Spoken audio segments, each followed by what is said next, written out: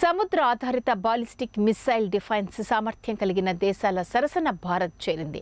శత్రు దేశాల బాలిస్టిక్ క్షిపణులను కూల్చేయగలిగే సముద్ర ఆధారిత ఎండో అట్మాస్ఫెరిక్ ఇంటర్సెప్టార్ బాలిస్టిక్ క్షిపణిని భారత నేవీ DRDO విజయవంతంగా పరీక్షించాయి. శనివారం ఒడిశాలోని బంగాళాఖాత తీరంలో ఈ ప్రయోగం జరిగింది.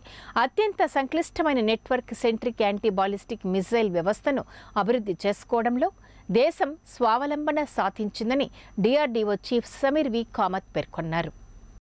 Mission, the PSLV has placed both the satellites Telugu 2 and Lumelight in the intended orbit.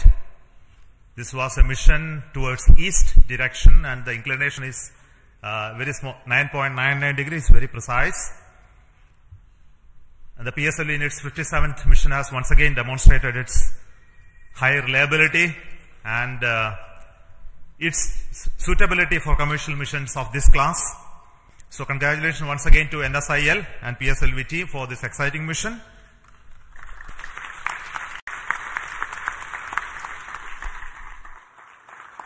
In this mission we had a core alone configuration of the PSLV, which again has many specialities and improvements that we have done to bring down the cost of the rocket as well as its integration time.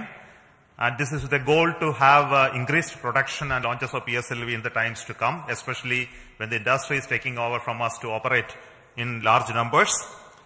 So congratulations to SDSC SHAR for making these improvements, as well as PSLV project for improving those engineering of the PSLV systems. I also want to thank the launch vehicle centers of VSSC, LPSC, IASU, IPRC, SDSC for building this